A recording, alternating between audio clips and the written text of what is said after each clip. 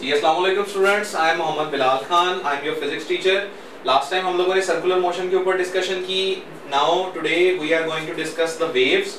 Hopefully आप लोगों को लास्ट से भी डिस्कशन से काफी कुछ सीखने को मिला। आज भी हम कुछ नए पॉइंट्स डिस्कस करेंगे, लेकिन उससे पहले अगर आप लोगों ने चैनल को लाइक सब्सक्राइब नहीं किया तो बेटा लाइक करें, सब्सक्राइब करें और शेयर करें। और अगर अब आप लोगों ने बेल आइकन पे क्लिक नहीं किया तो उसे क्लिक करें ताकि आप लोगों को अपडेट्स मिल सकें।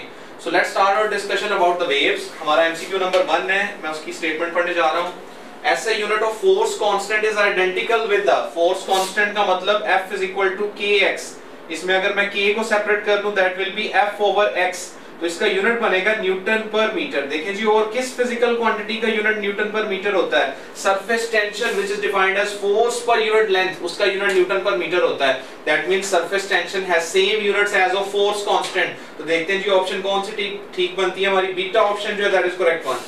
क्वेश्चन नंबर 2 की तरफ चलते हैं। To pendulum start swinging simultaneously if it covers one complete vibration in 9 seconds and other in 7 seconds, the ratio of their time period. देखें, जब उसने डाटा में कहा कि वो अपनी ऑसिलेशन 9 सेकंड और 7 सेकंड में कंप्लीट कर रहा है, तो इसका मतलब that is obviously the ratio of their time period, तो वो 9:7 ही होगी। ऑप्शन देखते हैं कौन सी हमारी करेक्ट बनती है। That will be alpha option, तो यही हमारा करेक्ट आंसर है।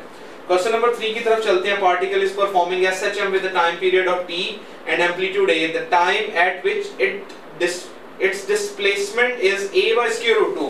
तो इसको सॉल्व करने की कोशिश करते हैं। हमारे पास इक्वेशन होती है x is equal to x naught sin omega t की जगह पे मैं 2 pi by t into small t लिखने जा रहा हूँ स्टूडेंट्स। सो उसने हमें जो इंस्टेंटेनियस डिस्प्लेसमेंट दिया वो एम्पलीट्यूड का स्क्वायर रूट 2 टाइम्स कम दिया है। तो दैट मींस मैं जब इसको सॉल्व करूंगा तो I will get sin 2 pi by t as such लिखेंगे, t से मल्टीप्लाई कर दें, x नॉट को x नॉट से कैंसिल करें। जब मैं दोनों तरफ साइन इनवर्स लूंगा तो यहाँ पे साइन इनवर्स 1/2 45 डिग्री, यहाँ पे साइन इनवर्स साइन को कैंसिल कर देगा। सो दैट मींस यहाँ पे मेरे पास बचा π/4 is equal to 2 pi by capital T into small t।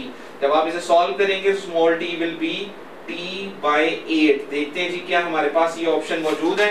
तो क्वेश्चन नंबर 3 में हमारे पास t/8 is the beta option, that is the correct one. Next देखिए जी, क्वेश्चन नंबर 4 की स्टेटमेंट आप लोगों के लिए पढ़ रहा हूं। इन SHM acceleration of body is, देखिए एक्सेलरेशन बॉडी की मीन पोजीशन की तरफ होती है हमेशा, और बॉडी जब मीन पोजीशन की तरफ जाती है तो एक्सेलरेशन आहिस्ता आहिस्ता कम हो रहा है क्योंकि डिस्प्लेसमेंट कम हो रहा है। That means acceleration is decreasing but towards the mean. देखते हैं ऑप्शन कौन सी ठीक है जी। Alpha option, decreasing towards the mean, यही ऑप्शन ठीक है, लेकिन बाकी भी देख लें। इंक्रीजिंग तो नहीं हो सकता, मे और मे नॉट बी इंक्रीजिंग, तो ये भी नहीं ठीक, तो दैट मींस अल्फा ऑप्शन ही सबसे बेहतर है। क्वेश्चन नंबर 5 की तरफ चलते हैं स्टूडेंट्स। क्वेश्चन 5 में कहता है जी amplitude, angular frequency and frequency find करनी है, जबकि हमें एक इक्वेशन गिवन है, मैं वो लिख रहा हूं आप लोगों के सामने। x इज इक्वल टू 0.5 और आगे लिखता है जी वो साइन ऑफ, एंगल की जगह पे उसने ओमेगा t की जगह पे लिखा है 20 pi t, प्लस में उसने जो मर्जी लिखा हो हमें उससे कोई नहीं। एक असल इक्वेशन के मुताबिक ये होता है x is equal to x not sign 2 pi f into t, यानी ओमेगा की जगह पे 2 pi f और साथ t से मल्टीप्लाई। अब हम कंपैरिजन करें तो एम्पलीट्यूड की जगह पे मैं लिख सकता हूं 0.5, एंगुलर फ्रीक्वेंसी यानी ओमेगा की जगह पे उसने क्या लिखा हुआ है 20 pi, यानी omega is equal to 20 pi। और अगर मुझे लीनियर फ्रीक्वेंसी चाहिए तो मैं ये करूंगा 2 pi f is equal to 20 pi, पाई को पाई से कैंसिल कर दें, सो f will be equal to 10 hertz. So option हमारी कौन सी ठीक बनती है? देखें ये तीन चीजें मैंने आपके सामने एक्सप्लेन कर दी। एम्पलीट्यूड 0.5, ओमेगा 20 पाई और फ्रीक्वेंसी 10 हर्ट्ज, तो ये अल्फा ऑप्शन ही करेक्ट है। 1/2 मीटर जो है that will be the amplitude, 20 pi radian पर second will be the angular frequency and 10 hertz with the linear frequency. So question number 5 का alpha option ठीक है जी। क्वेश्चन नंबर 6 की तरफ चलते हैं। The total distance travelled by Bob of simple pendulum in one vibration is, देखें जी एक simple pendulum जब वाइब्रेट करता है तो वो 4 सेगमेंट्स अपने एम्पलीट्यूड के कवर करता है, 1 2 3 and 4। That means 4a will be the distance covered. देखते हैं ऑप्शन में ये ऑप्शन है तो 4 times of amplitude, delta is the correct answer. Question number 7 की तरफ चलते हैं जी। क्वेश्चन नंबर 7 देखें। क्वेश्चन 7 में कहता है body is attached to the spring of constant 0.5 Newton, यानी कि a की वैल्यू 0.5 गिवन है। आगे देखें जी, नेक्स्ट कहता है इट डिस्प्लेसेस 10 सेंटीमीटर, यानी हमारे पास जो x की वैल्यू वो 0.1 मीटर गिवन है। वो कहता है जी फोर्स अप्लाइड विल बी, तो F is equal to kx। Find करने के लिए हम इसको जब मल्टीप्लाई करेंगे तो 0.5 इंटू 0.1, अगर आपको ये मसला हो रहा सॉल्व करने में तो आप ऐसे कर लें 5/10 मल्टीप्लाइड बाय 1/10, जब आप इसको सॉल्व करेंगे that will be 5/100, that means 0.05 is your answer, that Newton will be the force. Option देखते हैं जी, अल्फा ऑप्शन ही ठीक है क्वेश्चन नंबर 7 का। क्वेश्चन नंबर 8 की तरफ चलते हैं जी। क्वेश्चन नंबर 8 में वो कहता है the average speed of the Bob of the simple pendulum when oscillating with amplitude a। अब एवरेज स्पीड निकालने के लिए बेटा हमें क्या करना पड़ेगा, total distance over total time. देखें टोटल डिस्टेंस तो 4a लगाता है और टाइम t लगाता है। देखें जी ये ऑप्शन कहीं पे मौजूद है तो 4a ओवर t ऑप्शन मौजूद है, अल्फा ही ऑप्शन करेक्ट है। क्वेश्चन नंबर 9 की तरफ चलते हैं जी। क्वेश्चन नंबर 9 में देखें वो कहता है जी the correct statement of the following is a body may have zero velocity but can have acceleration, यानी बॉडी की वेलोसिटी जीरो है लेकिन एक्सेलरेशन है, ये ठीक है बिकॉज़ एक्सेलरेशन जो है वो rate of change of speed है। और इसमें एक और बात याद रखें, दो तीन एग्जांपल्स मैं पुट कर देता हूं। वर्टिकली मूविंग बॉडी के अंदर हाईएस्ट पॉइंट पे स्पीड जीरो लेकिन एक्सेलरेशन मौजूद होती है। एक कार जब जाके दीवार से स्ट्राइक कर जाती है उसकी स्पीड जीरो हो जाती है लेकिन एक्सेलरेशन फिर भी होता है। बीटा ऑप्शन देखते हैं जी, body have zero velocity will necessarily zero acceleration, that is not correct. Body having uniform speed can have only uniform, तो जब स्पीड ही जीरो तो एक्सेलरेशन यूनिफॉर्म नहीं हो सकती। Delta body having non uniform velocity will have zero acceleration, तो ऐसा possible नहीं है। जीरो एक्सेलरेशन का मतलब यूनिफॉर्म स्पीड ही होता है, तो अल्फा सबसे अप्रोप्रिएट ऑप्शन है। क्वेश्चन नंबर 10 की तरफ चलते हैं स्टूडेंट्स। क्वेश्चन नंबर 10 देखें, कहता है जी the spring A and B have such that K1 over K2, यानी इनके स्प्रिंग कांस्टेंट की रेशियो गिवन है दैट इज 2:1, यानी 2 लिखा हुआ है, are stretched by the same wait, the ratio of their extension will be, यानी हमें x की चाहिए, F is equal to kx, same force है, दोनों आपस में multiply, that means inverse relation है, तो हमें चाहिए x1 over x2 that will be equal to k2 over k1, that means 1:2, यानी आप इसका रेसिप्रोकल ले लें, you will get the ratio of their extension. So answer इसमें देखते हैं 1:2 is the alpha option. Question number 11 की तरफ चलते हैं स्टूडेंट्स। क्वेश्चन नंबर 11 देखिएगा, कहता है जी with what speed does the sound source recede from stationary observer, यानी source is moving away वाला केस है। सबसे पहले तो मैं फॉर्मूला लिख देता हूँ, source is moving away वाले में f dash over f is equal to v over v minus u, ये जो u है ये source की स्पीड होती है। हमें ये रेशियो गिवन है दैट इज इक्वल टू 6/7, तो मुझे फाइंड क्या करना है, मुझे u की वैल्यू फाइंड करनी है, तो इसको जरा क्रॉस मल्टीप्लाई करते हैं, that will be 7v is equal to 6v minus 6u, इसको मुझे पॉजिटिव करना है, इसको उधर ले जाना पड़ेगा, तो 6u is equal to 7 minus 6v, तो u will be equal to 7 minus 6 1 हो गया, so it will be v by 6। तो देखते हैं कौन सी ऑप्शन इसमें से अप्रोप्रिएट है, v by 6, delta 1/6 times of speed of sound, delta is the correct answer. Next students चलते हैं क्वेश्चन नंबर 12 की तरफ। तो क्वेश्चन नंबर 12 देखिएगा, क्वेश्चन नंबर 12 की स्टेटमेंट है energy is not transferred in stationary wave, ऐसी टाइप ऑफ वेव है जिसके अंदर एनर्जी ट्रांसफर नहीं होती, दो नोड्स के दरमियान फिक्स हो जाती है, so that is the option delta is the correct. Question number 13 है जी, for an observer standing on the railway platform pitch of the whistle of a receding locomotive heard will be, receding का मतलब है दूर जाना, यानी locomotive engine जो sound create कर रहा है, व्हिसल क्रिएट कर रहा है, उसकी पिच मींस फ्रीक्वेंसी, जब वो दूर जा रहा है तो आप लोगों ने डॉपलर्स इफेक्ट के अंदर पढ़ा हुआ है कि whenever source is moving away और observer is moving away, pitch हमेशा कम होगी, फ्रीक्वेंसी हमेशा कम होगी, सो रिड्यूसेस की ऑप्शन देखते हैं, lower than the actual pitch, 13 का delta option is the correct one. Question 14 देखिएगा जी, इन stationary wave the distance between two successive nodes, तो देखिए हमारे पास अगर मैं एक स्टेशनरी वेव आपके सामने ड्रॉ करूं, क्वेश्चन नंबर 14 है, this is a stationary wave, इस स्टेशनरी वेव के अंदर ये पूरा डिस्टेंस लैम्डा होता है, दो नोड्स के दरमियान डिस्टेंस λ/2 होता है, तो दो नोड्स के दरमियान जो डिस्टेंस है वो हाफ ऑफ वेवलेंथ यानी λ/2, Charlie option is the correct one. Question number 15 देखिएगा स्टूडेंट्स, क्वेश्चन नंबर 15 में वो ये कहता है कि wavelength of stationary wave is 18 centimetre, ये उसकी वेवलेंथ यानी लैम्डा गिवन है एक वेव की।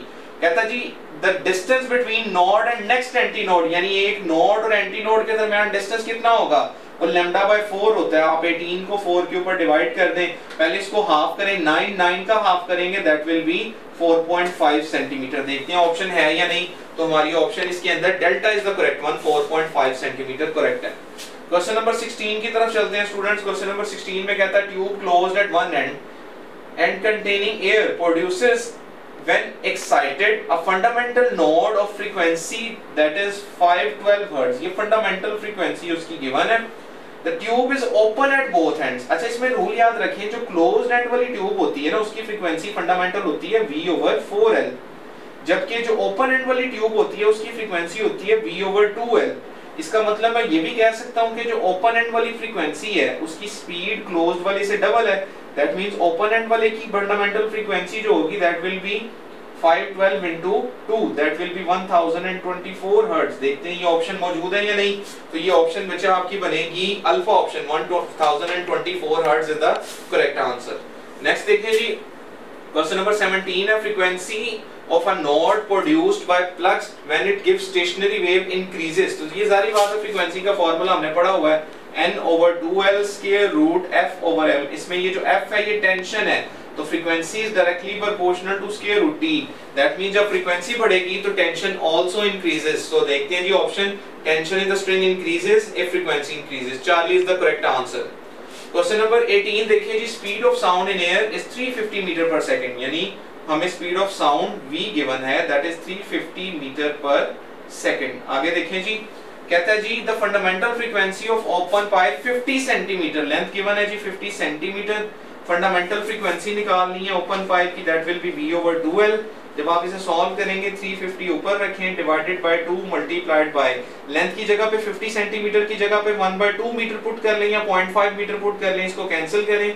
सो fundamental frequency will be 350 Hz. देखते हैं जी ऑप्शन मौजूद है या नहीं. Charlie option is the correct answer. Ji students, question number 19 है, स्टेटमेंट पढ़ रहा हूं, the sonometer wire is vibrating in second overtone. देखिए जी, मैंने आपको सिखाया हुआ ओवरटोन जो है वो हार्मोनिक से, जैसे मिसाल के तौर पे मैं ये कहता हूँ कि जो सेकंड हार्मोनिक होगा that will be first overtone, that means third harmonic will be second overtone. Third harmonic में स्ट्रिंग की जो डायग्राम बनती है वो कुछ ऐसे बनती है. अब इसके अंदर उसने क्वेश्चन पूछ लिया जी नोड्स और एंटी नोड्स कितने होंगे. देखिए जी 1 2 3 4 यानी 4 नोड्स हैं, और एंटी नोड्स इसके अंदर देखें जी कितने हैं, 1 2 3, तो 3 एंटी नोड्स हैं. ठीक है, तो इससे आप अंदाजा लगा सकते हैं कि कितने नोड्स कितने एंटी नोड्स हैं. देखते हैं इसमें 4 नोड्स 3 एंटी नोड्स वाली ऑप्शन कौन सी है क्वेश्चन नंबर 19 में, तो that is beta option, 4 nodes and 3 anti nodes is the correct answer. Next देखिए जी क्वेश्चन नंबर 20. क्वेश्चन नंबर 20 में वो ये कहता है कि इन a closed end organ pipe the fundamental frequency is f. What will be the ratio of frequency of next 3 overtones. Next 3 overtones closed pipe में आपको पता है जब हम ओवरटोन की बात करते हैं तो सेकंड हार्मोनिक फर्स्ट ओवरटोन यानी 3:5:7. कैसे, ये देखें हमारे पास जो ओवरटोन है उसका मतलब ये हुआ कि that is the second harmonic. उसको मैं लिख सकता हूं f3 is equal to 3f1. f5 next overtone that will be 5f1. f7 that will be 7f1. ये मैंने बेसिक फार्मूला जो स्टेशनरी वेव का यूज किया. अगर इसकी मैं रेशो ले लेता हूँ f3 f5 f7 की, तो that will be 3:5:7. ठीक है, क्योंकि क्लोज्ड पाइप के अंदर सिर्फ ओड हार्मोनिक्स जनरेट होते हैं, तो ओवरटोन भी उसी तरह होंगे. यानी जब हम बात करेंगे सेकंड वाले की तो मैं f3 कंसीडर करूंगा और वो फर्स्ट ओवरटोन होगा, फिर f5 फिर f7 और उनकी रेशो जो 3:5:7 आएगी. Option delta is the correct one. Next देखिए जी 21. Motion of sound source towards listener results to produce apparent increase in dash of the listener. अच्छा, अब इसमें क्या चीज इंक्रीज होती है, उसने कहा motion of source towards the listener. तो इसमें देखिए फ्रीक्वेंसी तो इंक्रीज होनी है. ऑप्शन में देखिए ऐसा फ्रीक्वेंसी नहीं लिखा हुआ, वेवलेंथ कम हो जाती है लेकिन फ्रीक्वेंसी बढ़ती है. इसका मतलब मैं ये कह सकता हूं नंबर ऑफ वेव्स पर सेकंड इंक्रीजिंग. सो इसमें चार्ली ऑप्शन जो है that will be the correct one, कि नंबर ऑफ वेव्स बढ़ती हैं, स्पीड चेंज नहीं होती, वेवलेंथ डिक्रीज करती है. तो इसलिए हम इसमें से चार्ली ऑप्शन को ठीक करेंगे. क्वेश्चन नंबर 22 देखिए जी, sound source is moving towards stationery listener with 1/10 of speed of sound. Formula लिखता हूं पहले, तो f'/f is equal to source moving towards का मतलब ये है v/v plus u. अब इसको अगर सॉल्व करके लिखूं तो I can write v/v plus v/10. अब आप इसका एलसीएम लेके इसको सॉल्व करें तो f'/f will be equal to v over LCM आ गया 10 और ऊपर आ जाएगा 10v अच्छा अगर उसने कहा टुवर्ड्स तो फिर यहाँ पे नेगेटिव साइन आएगा, तो टुवर्ड्स के केस में यहाँ पे जी, तो f dash over f will be equal to v over 10 minus 1v, और जब आप इसको सॉल्व करेंगे दैट विल बिकम v से कैंसिल होने के बाद ये 10 ऊपर चला गया, नीचे 9, सो 10/9 will be the ratio of new frequency to the older one. देखते हैं जी ऑप्शंस में ये ऑप्शन है, तो 10:9 इज द बीटा ऑप्शन। उसने ये पूछा ratio of apparent to real, new apparent है और ओरिजिनल 9 है, सो 10:9 इज द करेक्ट आंसर। 23 में कहता है जी 1122 व्हीकल है sounding a siren of frequency f is moving towards a stationary observer, तो यहां तक समझें कि स्टेशनरी ऑब्जर्वर की तो तरफ जा रही है तो फ्रीक्वेंसी इंक्रीज करेगी। आगे जी with a velocity of 30 meter per second then it crosses the observer and continue to move with the same velocity, अब वो उससे दूर जा रही है, जब दूर जा रही है तो उसकी फ्रीक्वेंसी डिक्रीज होगी। The frequency of siren heard by the observer will be, तो इसका मतलब पहले फ्रीक्वेंसी बढ़ी, जब वो अवे मूव करेगी then it will decrease, तो ऑप्शन बनती है जी delta, first increase then decrease, delta is the correct answer. 24 देखिए जी क्वेश्चन नंबर स्टेटमेंट पढ़ रहा हूं। An engine is moving on a circular path of radius 100 meter, engine जो है वो एक सर्कुलर पाथ में रोटेट कर रहा है जिसका रेडियस जो है वो 100 मीटर है। आगे वो कहता है विद 20 मीटर पर सेकंड स्पीड के साथ मूव कर रहा है। What will be the frequency observer observed in the standing stationery in the centre. Doppler's effect ये रूल कहता है कि जो हमारे पास सर्कुलर मोशन में अगर सोर्स मूव करे और ऑब्जर्वर रेस्ट पे हो तो इस केस के अंदर जो फ्रीक्वेंसी है वो हमेशा सेम रहती है, फ्रीक्वेंसी चेंज नहीं होती। तो इसका मतलब ये हुआ कि ऑप्शन देखते हैं कि फ्रीक्वेंसी अगर ओरिजिनल 500 हर्ट्ज थी तो आफ्टर जो सर्कुलर मोशन में किसी भी पॉइंट के ऊपर अगर आप फ्रीक्वेंसी ऑब्जर्व करने की कोशिश करोगे दैट विल बी 500 हर्ट्ज, तो यही आंसर ठीक है, Charlie is the answer. Question 25 की तरफ चलते हैं स्टूडेंट, स्टेटमेंट पढ़ रहा हूं आप लोगों के लिए। An observer with a velocity u0 is receding, receding means it is moving away, तो ऑब्जर्वर जो है वो मूव अवे कर रहा है from source of frequency f and wavelength lambda, then the number of wave received in 1 second, यानी new frequency का जो फॉर्मूला आपने बताना है उसके लिए हम रूल यूज ये करते हैं कि जब इट इज रिसीडिंग अवे तो रिलेटिव स्पीड कम हो जाती है, और कितनी कम होती है v minus u divided by f is equal to v over lambda होता है, लेकिन रिलेटिव स्पीड की जगह मैंने v ओवर u लिखा डिवाइडेड बाय लैम्डा। यही वो इक्वेशन है जहां से नई इक्वेशन बनती है, अगर मैं लैम्डा की जगह पे v ओवर f कर दूं तो it will become v minus u v over f जो है वो ऊपर जाके मल्टीप्लाई हो जाएगा और ये हमारी इक्वेशन बनती है। लेकिन क्योंकि हमारी ऑप्शन में लैम्डा की टर्म में आंसर गिवन है तो देखते हैं कौन सा आंसर ठीक होगा, that will be the beta answer. तो क्वेश्चन 25 की ऑप्शन बीटा ठीक है जी। क्वेश्चन 26 कहता है जी एरर कितना फाउंड किया गया, देखिए वैसे तो आप इसकी न्यूमेरिकल वैल्यू फाइंड कर सकते हैं। 26 क्वेश्चन कहता है जी लैपलेस और न्यूटन ने जो स्पीड ऑफ साउंड फाइंड की थी उसके अंदर एरर बताना है आपने। देखिए न्यूटन ने जो स्पीड फाउंड की थी दैट वाज 280 मीटर पर सेकंड, जो ओरिजिनल लैपलेस ने फाइंड की थी दैट वाज 332 मीटर पर सेकंड। अब अगर इसको हम सॉल्व करने बैठ जाएं तो वो थोड़ा सा मुश्किल काम है, मैं ये कभी भी रिकमेंड नहीं करूंगा कि आप ड्यूरिंग एग्जाम इसको सॉल्व करो, मैं वैसे ही बता देता हूं। वैसे इसका फॉर्मूला ये होता है difference over actual multiplied by 100। जब आप इसको सॉल्व करेंगे 332 और 280 का डिफरेंस लेके उसको एक्चुअल वैल्यू 332 से डिवाइड करें, 100 से मल्टीप्लाई कर दें, you will get the answer 16%। तो आंसर इज 16% अल्फा। 26 का ऑप्शन अल्फा ठीक है जी। क्वेश्चन नंबर 27 की तरफ चलते हैं। First stretch string is 4 metre long, यानी स्ट्रेच स्ट्रिंग की लेंथ गिवन है दैट इज 4 मीटर। आगे देखते हैं क्या डाटा देता है। कहता है जी it has 4 loops in the stationary wave, the wavelength will be. 4 loops का मतलब ये है कि ये फोर्थ ऑर्डर में मूव कर रहा है, lambda is equal to 2l over n होता है।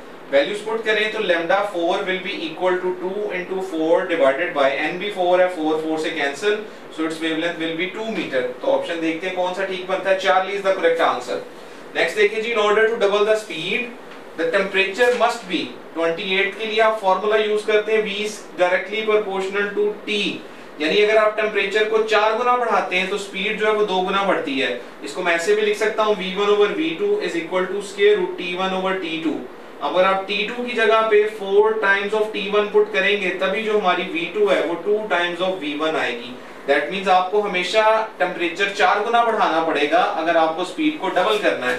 So option will be 4 times beta. 28 का आंसर ऑप्शन बीटा ठीक है जी स्टूडेंट्स। क्वेश्चन नंबर 29 की तरफ चलते हैं। Closed organ pipe and open organ pipe have their first overtone. First overtone का मतलब होता है जी सेकंड हार्मोनिक।